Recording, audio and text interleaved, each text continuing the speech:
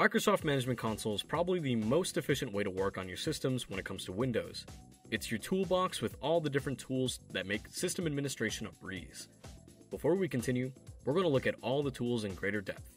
Computer Management, Task Scheduler, Event Viewer, Shared Folders, Local Users and Groups, Services and Applications, Local Computer Policy, Local Security Policy, Audit Policies, Group Policy Object, Windows Defender Firewall with advanced settings. So let's talk about how you configure Microsoft Management Console. You can either look it up or use the run prompt to launch it. If you do use the run prompt, type MMC. After that, check out File, Add/Remove Snap-in, and add the following snap-ins. We're going to be adding Computer Management, Local Computer Policy, and Windows Defender Firewall with advanced security. You can save your snap-in configuration if you need to. So let's go in depth into each snap-in. Windows Defender Firewall with advanced settings. The firewall on control panel doesn't give you a thorough look of all the details, but this one does. Windows Defender Firewall with advanced settings can be located in its own snap-in. Within the interface, you'll have the ability to access inbound and outbound rules. Within these rules, you can notice a lot of different details. If we look at some rules, there are details like a name, a group, the profile, its status, to allow or deny, if it overrides any rules, the program it is associated with, and local, remote, ports, addresses, and protocols.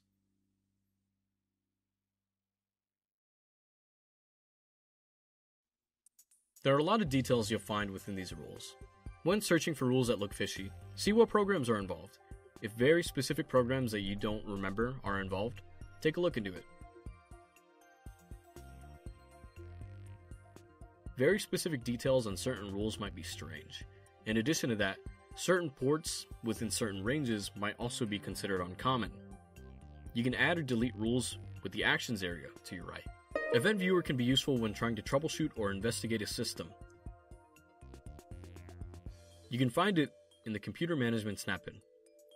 Let's assume you were asked to ask if an account had had multiple attempts to guess the password. Your first thought would be to check the event logs. Event Viewer goes over multiple areas in important detail, including date and time, source, event ID, and task category. With all those details, it should be easy to understand a situation just by thoroughly reading it. Task Scheduler is a tool that allows you to configure tasks with certain criteria. You can find it in the Computer Management snap-in. Whether that be time or an event, Task Scheduler is a tool that allows repetition. Sometimes this place can hide malicious tasks, so one important thing to do is to thoroughly check Task Scheduler for any suspicious items.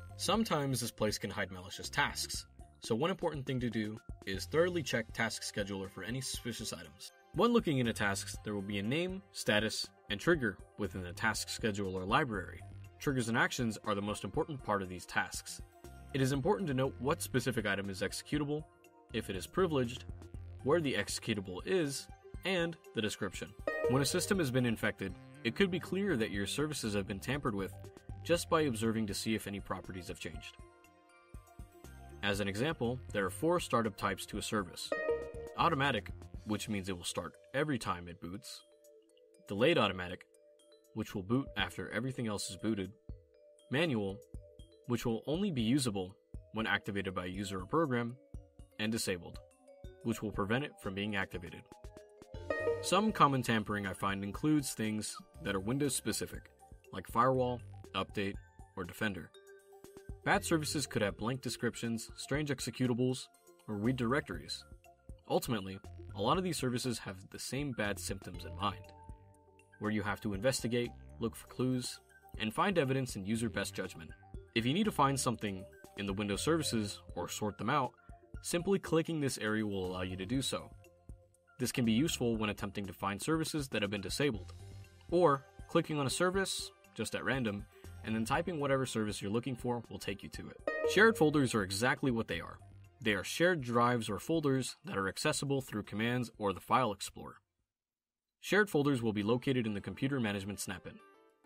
Here, you can add, delete, and modify shares. Keep this in mind when you're looking for entry points on a system. Local users and groups. You should be very familiar with this snap-in. It will be located in the Computer Management snap-in. It is used to add, delete, and modify users and user groups. Local computer policy is the local security policy of your system. It is one of the most important parts of your security, as the way you implement it changes the way you and others can interact with the system. Want to deny remote access? You can do it here. Want to require higher security standards than the regular ones that normally come installed with it? It's here too. At your standpoint, you need to create your own security policy and ensure it fits your standards. For resources on how to create and establish one, take a look at Microsoft's recommendations. You can also take a look at the Center for Information Security or the Department of Defense. All of these resources provide suggestions or guides on security policies. Your local security policy will be available to you in Local Security Policy, Computer Configuration, Windows Settings, and then Security Settings. In addition to that, you'll also have to establish an audit policy. An audit policy is used to record data and events that will be useful to you in the future, or give you warnings for anything that might be happening. You can change configured failed logons or attempts to change vital settings here, and it'll notify you whenever those things actually happen. My previous suggestion for policy development resources are still relevant for audits. Auditing settings are found in the same place as your local security policy. And finally, the group policy. Group policy can be accessed in local computer policy, computer configuration, and then administrative templates. These settings change how a lot of things on the system work. As an example, if you're unable to access the registry, command prompt, or control panel, the answer may lie in your group policy. If you need to go through your group policy, the same suggestion for sorting services works here. You can sort it based on what is configured, and you might find that the settings that are actually configured will be the most influential for your system.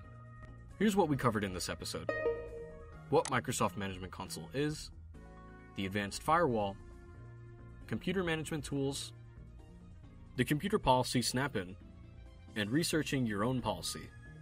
Microsoft Management Console really has all those Microsoft tools you'll normally need, which is great, but I wouldn't call it the perfect toolkit. We have additional tools that we're going to be taking a look into in the next episode. Until then,